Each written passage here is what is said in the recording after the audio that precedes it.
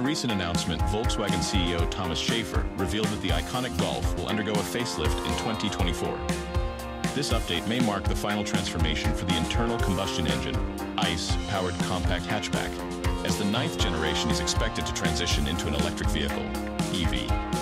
While the Golf 8.5 has been spotted during testing before, the latest sighting showcases a more finalized production version. One notable aspect of this prototype is the uncovered headlights, which appear to have a sleeker design compared to the previous model. The current Golf offers both standard and matrix LED headlights, and the new ones are likely to feature a fully adaptive setup. These headlights have been incorporated into a prototype of the eHybrid, a plug-in hybrid variant positioned below the GTE electrified hot hatch. Observing the changes to the front bumper, it becomes evident that it has undergone a redesign, as indicated by the presence of vertical slats on the lower intake and its surrounding area.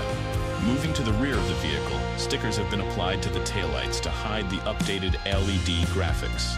The overall shape of the taillights remains similar to the previous version, although the unsightly fake exhaust tips unfortunately persist. Since this is just a mid-cycle update, the side profile of the Golf remains largely unchanged. As a plug-in hybrid electric vehicle, PHEV, it features a charging port located on the front fender of the driver's side.